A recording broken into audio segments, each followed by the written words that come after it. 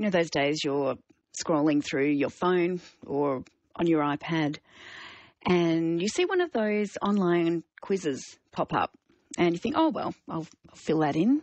Other friends have done the same thing, and you might find out something about your political views, or maybe it's just some fun, telling you which cartoon character you best match. But what happens to that information? Where does it go? How is it used? Ritesh Chugh is from CQUniversity and is with you this afternoon. Ritesh, why should we be careful about filling out these online quizzes, do you think? Belinda, all of this sounds like harmless fun, but it isn't really harmless. The data that we provide when we do these quizzes, because every time you click on these quizzes, it'll ask you whether you're okay for your data to be provided. And that data could be the public profile information on your Facebook page. It could be your friends list. It could be your email address, your timeline posts, and your photos as well, depending on the quiz you're trying to complete. You might just be trying to find out who your soulmate is, or which Hollywood personality matches you, or who you resemble. But what the provider wants is this information so they can actually target ads to you. And it's not just about the advertisements. It's also about where this information goes and how it's used and how it gets stored also. That's of concern. So where does it go? Where is it stored? Well, none of us bother to read the privacy policy because it's too long in most instances. And the privacy policies clearly say that they don't specify where the information gets stored. I mean, I've looked at a few policies and it says information could be stored on servers in many countries around the world. So what happens to that information? Is there any security for that information? We really don't know.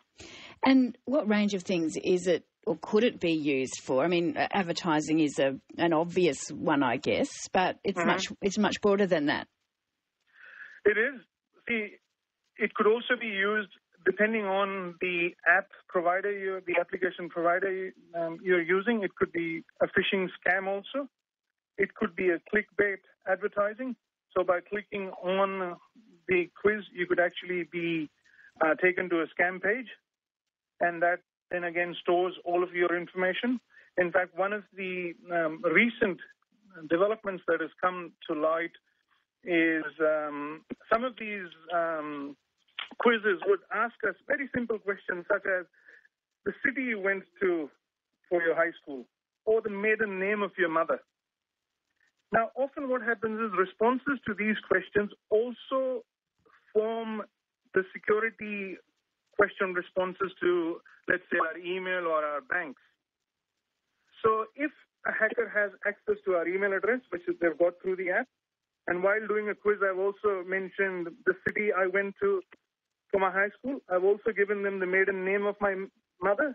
So through data mining techniques, they can then try and access, for example, my email address, my email account, or even my bank account for that matter. So is it really the onus on us, our own fault, if we're agreeing to participate in one of these seemingly innocuous quizzes?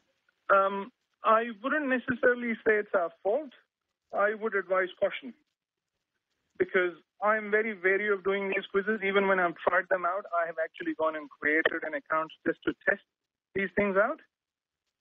And we really have to be very careful because ultimately, would we be okay leaving our home unlocked? It's one of those things. I mean, the data that we provide to these app providers is gold for them. And Ritesh, what rights do we have about our personal information being shared in this way? Well, on social media, it doesn't appear that we've got rights because what's happening is the privacy policies are meant to protect the providers, not the customers itself, not the users. In fact, even if you look at the Facebook privacy policy, it'll say, it's meant to protect Facebook. In fact, one of the things the Facebook policy says is that the users are not subject to their own terms and conditions. In fact, we are covered by the app provider's terms and conditions. Now, this creates a big problem. It sounds harmless, but it's not really harmless.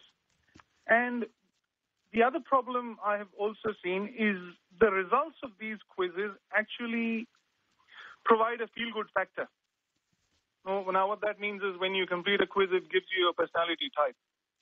And then you share it with other people on Facebook, let's say, and it encourages or it introduces what I call the network effect or social engineering that encourages other people to complete that quiz as well. Ritesh, thank you very much for that. It's a good warning for us this afternoon. Ritesh Chugh from CQUniversity with a warning about participating in some of those quizzes that we see on a fairly regular basis on Facebook.